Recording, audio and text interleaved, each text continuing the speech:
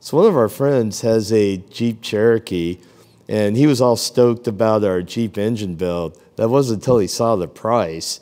And being a cheap ass, he decided to go another route. Now, this is a good route for a lot of people that want an economical motor to swap into your car. Instead of like one of our trick Jeep motors or a trick LS, he saw that the potential in the LM7 5.3 motor. Now, we really like the 5.3. This is GM's bread and butter. It was in a lot of trucks, a lot of SUVs. These things are solid, and there's tons of them. It's probably one of GM's highest number of production motors. So it's one of the cheapest late model motors in a junkyard. That makes it a wonderful thing to swap. Now we're talking about our buddy with the Jeep, but hey man, if you have an S chassis or an FD or anything that you want to swap an LS to, and you're a little short on funds, this is a good solid alternative. Now this engine has like an iron block. That means it's pretty stout. It can take boost. But like our friend here, he just wanted something that made way more power than the Jeep engine, that was cheap and reliable, that he could put in. And well, let's go over what he did. Basically, he did a lot of the prudent things that you should do if you get a good used engine. He gave it a thorough checking out. Upon receiving the engine, what he did is a compression and leak down check. That was really good, so he knew that he could continue.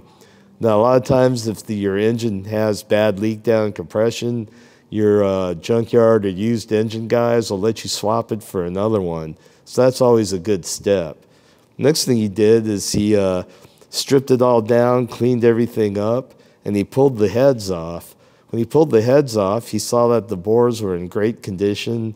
You could still see the factory honing marks. There was no scratches and no ridge.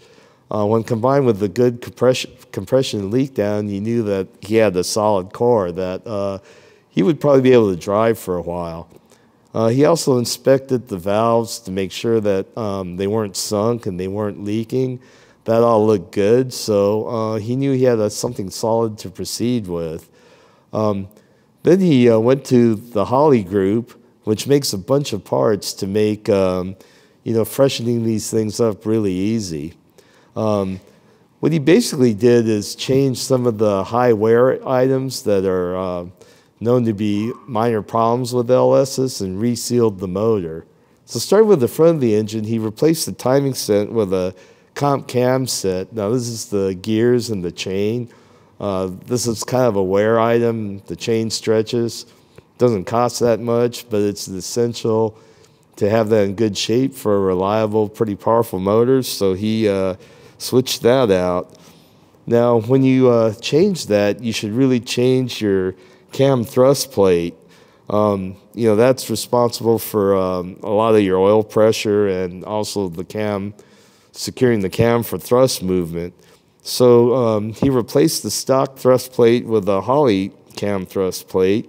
While the engine was completely apart, he also got a Holley overall gasket set, so he could totally change all the gaskets and seals. And this is always a good idea whenever you have an old engine, because it sucks to have your fresh swap start to leak all over the place.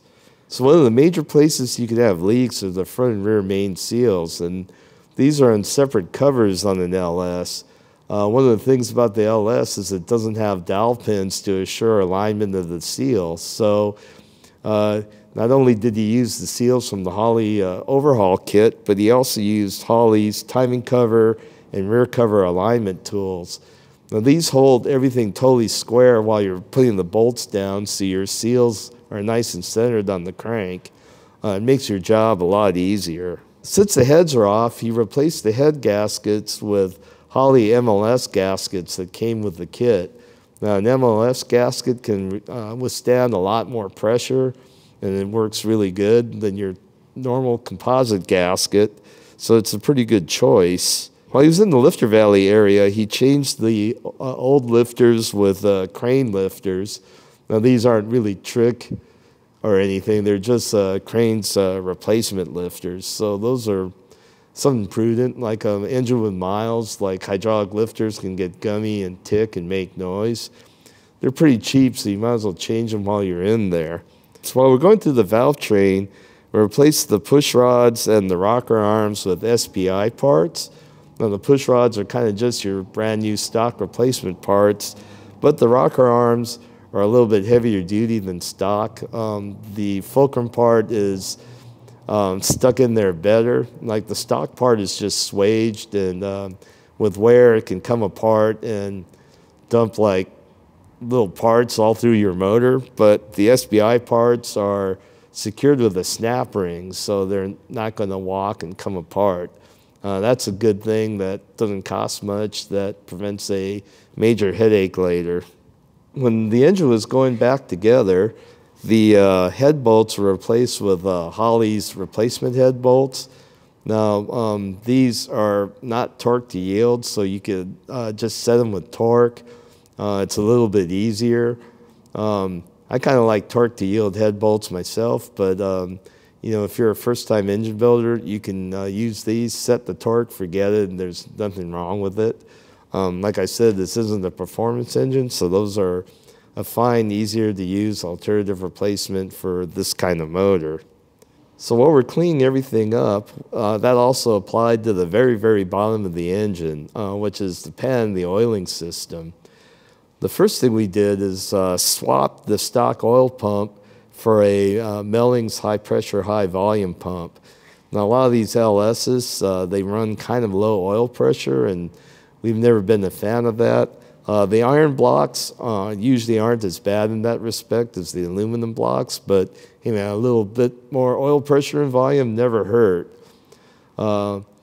Now, Holley makes a bunch of different oil pans to make your engine swap a lot easier.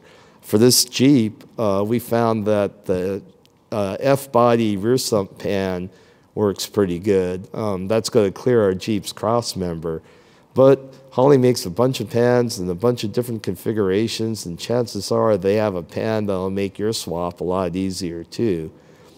Now, we had to do a couple things with the stock windage tray to get it to fit, but that's all documented in Holley's really good instructions. And when we put it on, we used Holley's pan bolt set and their dipstick to just clean everything up real nice. Holley does make a few other things that really, really make your swap cheaper and easier. Now, if you've ever done a swap, the biggest headache is your accessory drives.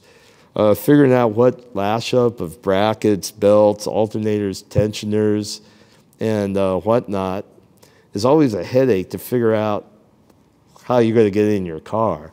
Now, Holley has complete accessory drive systems available for you that include the alternator, water pump, tensioners, even things like your power steering pump and AC compressor. Very complete, very, very competitively priced, all figured out for you. All you got to do is go to Holley's website, look at what configuration's going to fit in your car the best, order it up, and bolt it on. I mean, these parts can nickel and dime you to death when you're doing a swap, and it could be a headache trying to research and figure out every possible lash-up of parts that could possibly fit. And even having something like the right belt can kick your butt, but Holley really makes this a lot easier. I can't talk enough about how much this really is a great thing to make your swap less headache-prone. Another thing that's going to make our swap easier is a swiveling water neck. So Holley makes one of these things that spins around, and this can really help in the swap get your hoses lined up. All these parts are really cool things, and it's not just Jeep oriented. It's for any of you that want to drop an LS into anything. I mean, shoot, if you have a classic Mustang, one of these 5.3s would go in there too, or like I said before, an S chassis. So yeah, check out Holley. They got what you need, and we'll see about how our cheap-ass friend's Jeep runs. Now, you got to go to Moto IQ and follow along in the Project LS Jeep swap to see how he does. He's cheap, but he's not dumb, so we think it's going to actually come out really nice. Also, go to motoiq.com, check us out. We have thousands of tech articles there. If you like our content, be sure to subscribe and come back. We do this every couple weeks, and we come out with a new interesting video. So we'll see you in the next one.